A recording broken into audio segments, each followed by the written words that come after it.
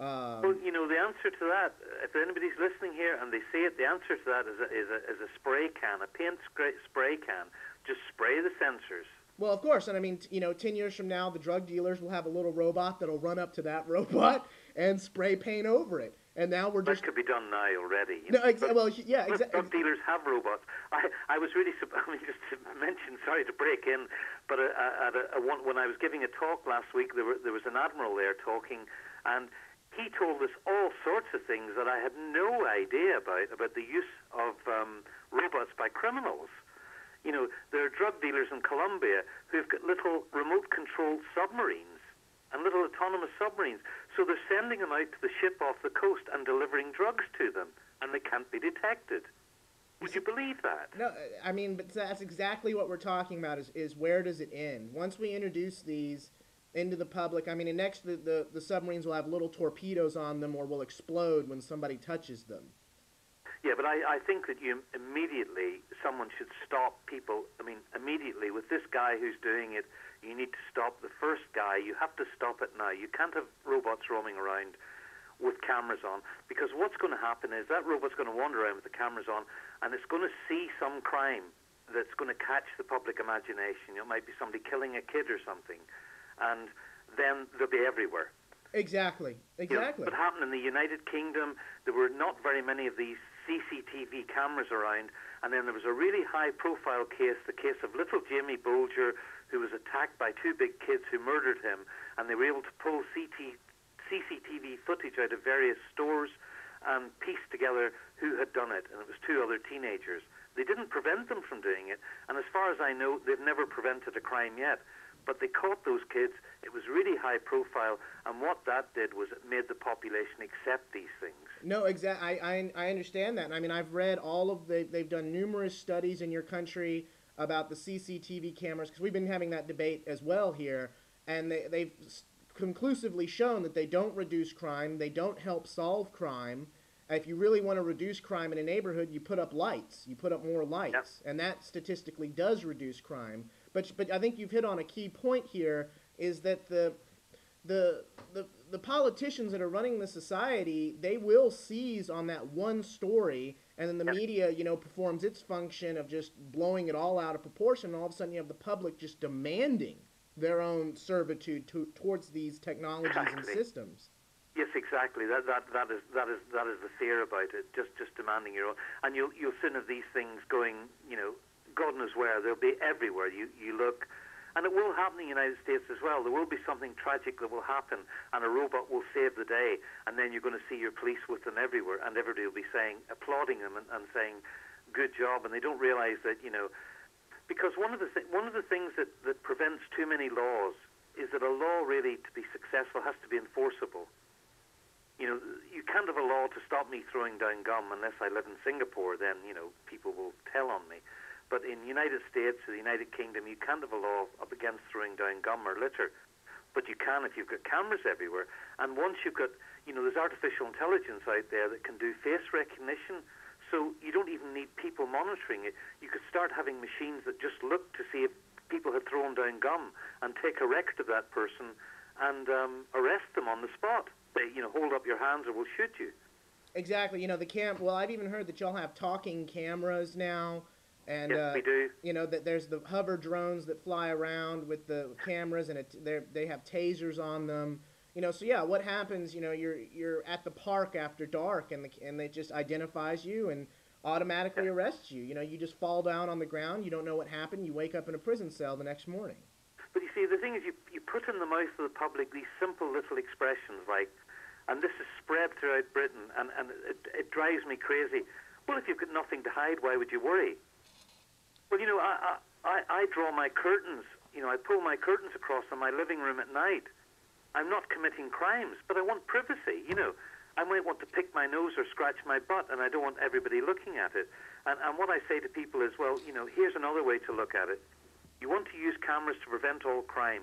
Here's the way to do it. Make sure that everybody's house has cameras in it. Wear a camera on your head all day so that everybody you talk to can be viewed by camera. In that way, we could prevent all crime. Nobody could pass drugs to each other or anything. Do you want that? Yeah, Nazi Germany was almost completely crime-free under Hitler's rule. Exactly. I mean, the question becomes, do we want to live in a free society, or do we want to be absolutely convinced that everyone's being pure all the time? And I mean, that just goes into whole levels of Orwellian, control. And in every society, it's always been shown that the controllers, the managers, are the most corrupt class. Unfortunately, statistically, police have the highest level of criminality in any profession.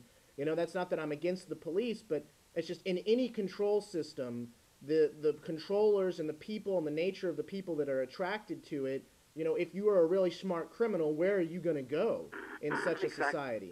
But you bring up a good point, though, that the one thing that Orwell didn't kind of predict was that the good thing about cameras is that we get the opposite happening as well, don't we? Oh, well, that's true. Police being surveyed. There was that Rodney King affair. We had something much more trivial than that in Sheffield, where I live, at a nightclub, where a young girl had black eyes and things. From the police said that this policeman, it was a young black girl. You call them, African Americans now. We still call people of color black people in this country. And we had a young black girl who came out of a nightclub, and the police said she was resisting arrest. And she said that she hadn't done anything, and they just attacked her. Well, it just so happened that the nightclub had CCTV footage that showed that they had grabbed the girl and punched her with no provocation. So CCTV footage can play into the other way round, can't it? Well, it can, and we've documented it's a lot. Not worth having it, Well, but a lot of times, I mean, recently, and this is a kind of a counter argument to that, is that the cameras always seem to malfunction or get turned off right when the incident happens, and that's I'm not saying that happens all the time, but that has been a reoccurring theme here in the States. About half the time the camera gets turned off, it turns back on. The most recent one is literally almost an exact duplicate situation. The woman's in custody in the police station. She's yelling at the police officer and being belligerent. He walks over, he turns off the camera, and when the camera comes back on, she's on the floor covered in blood, and he says she slipped and fell. Yeah. So, I mean, I understand what you're saying, but I'd still rather... I get you, yeah. Well, I don't think we've done that yet, because the CCTV was in private hands, you see. No, definitely. And they didn't notice it. They hadn't noticed it. Well, your efforts are definitely Herculean, sir. I know you have to go here in a minute. So you're traveling all over the world right now, I understand. I mean, speaking out on this subject. Talking in Amsterdam, but back in England and then off to Ireland. So, but I'm trying to get this out and spread about as much as possible, and that's why I really appreciate programs like yours that will air it properly. In the UK, I've done 3-minute interviews, really.